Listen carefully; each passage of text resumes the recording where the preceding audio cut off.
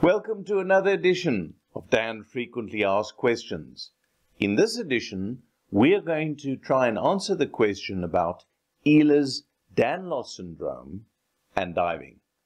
And don't worry, if you haven't heard about it, it's actually fairly rare.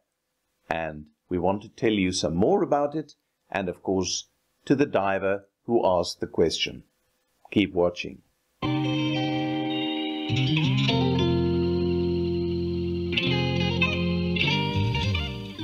We got a question from a diver about whether or not hypermobility syndrome or Ehlers-Danlos syndrome might be potentially problematic with diving.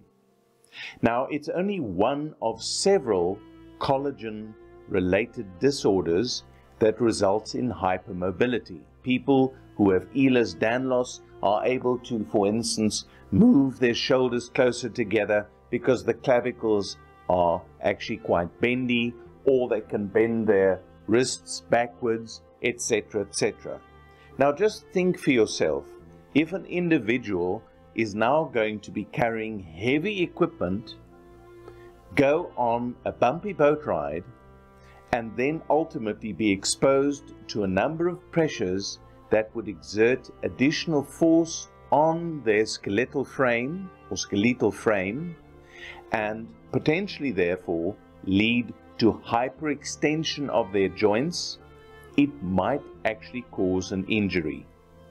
And I personally know of an individual who simply went surfing, or in fact playing in the waves, not even surfing, and a wave struck the individual, and because the Ehlers-Danlos syndrome had actually weakened the collagen surrounding the blood vessels, they developed a bleed in one of their vertebral arteries and developed a stroke and very nearly died.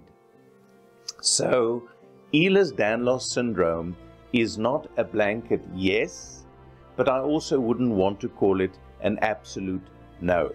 The same is true for Marfan syndrome, which is a slightly different condition, but also is known for hypermobility.